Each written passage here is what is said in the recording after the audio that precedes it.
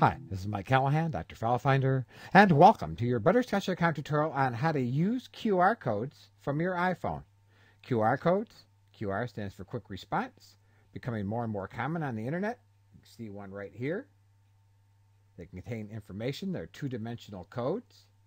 In the iPhone App Store, if you search on QR, you'll find a wide range of programs, both free and for pay. This one here is QR app. Now, some of the programs will scan immediately and give you the information. Others work in a different way. So we'll tap the program icon. You see scan come up, and now it's opening up the camera. So we're going to bring up our QR code. We're going to get it in the camera. We're going to take a picture of it. And as you can see, it says preview, use or retake. We'll say use. And if this works, it's going to take us to the program represented by that code. Around Me. And just to show you, there it is, Around Me.